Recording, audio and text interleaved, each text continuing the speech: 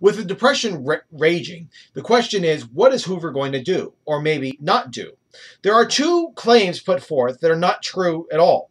The Republicans will assert that Hoover and his administration were fighting the Depression effectively until the Democrats came along and made it worse.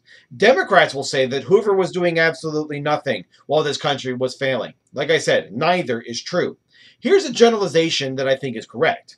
Hoover's administration did a great deal to fight the Depression, more than any other administration before it ever even dreamed of doing. But what Hoover did was limited by his philosophy, so it probably was not enough. Think about it. Grover Cleveland would have never dreamt of doing the things that Herbert Hoover had done. Hoover's philosophy was this: the economic miracle that was the United States was built by business. What had the government done to help? It had helped the businesses succeed, right? Hoover said that the only purpose of government was to provide a favorable climate for business. Hoover tried to save America by saving American business. Well, that makes absolute sense unless you're some sort of radical. What Hoover would not do, however, was have the government help the American people directly.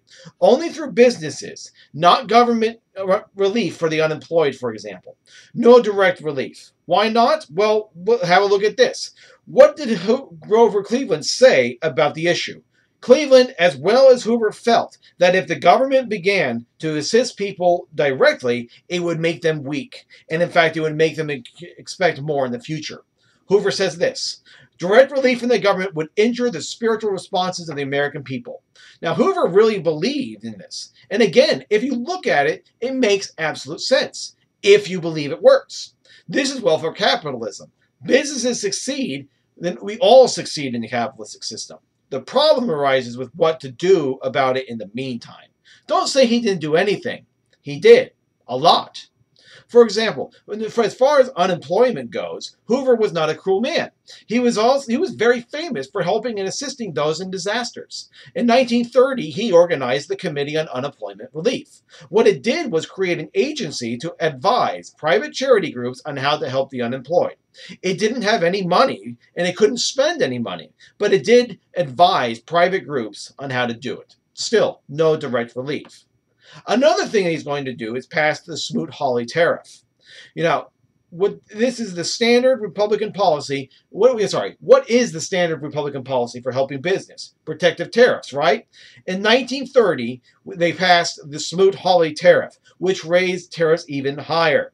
Now, wait a minute. Was foreign competition what was ruining our economy and country? Of course not. But it goes in line with the thinking of Hoover and his administration. If you think that business is what's going to save this country, give them more protection. Of course, things didn't get better. In fact, they got worse. In 1931, the economy of Europe collapses, which meant there was now even less demand for our goods overseas. Plus, any investments that the Europeans had in this country, they were taken back over to Europe and making the situation worse.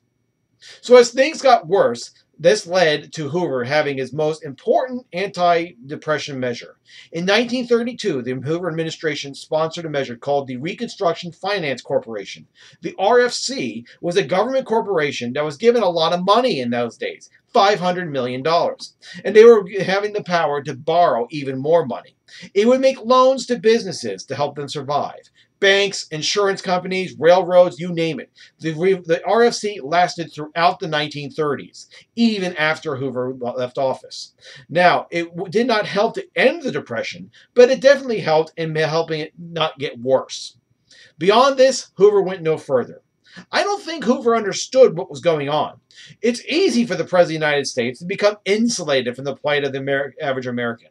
Let me give you an example. Here's a quote from Hoover concerning a man selling apples on street corners.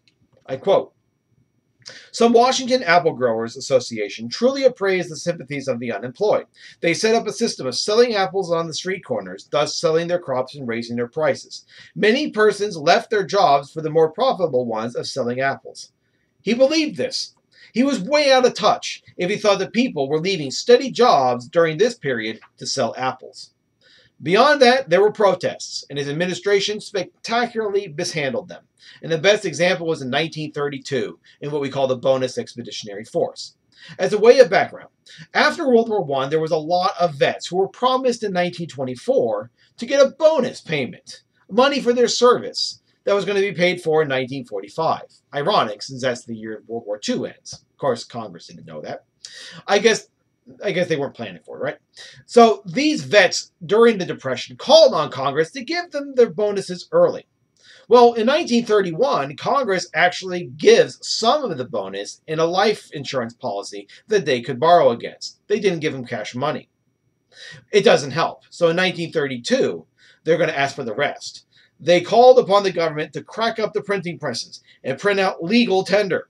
They wanted like $2.5 billion given to them. And of course, Hoover and Congress wouldn't do it. So they marched on Washington and called themselves the Bonus Army. Congress and Hoover still would not respond and told them to go home.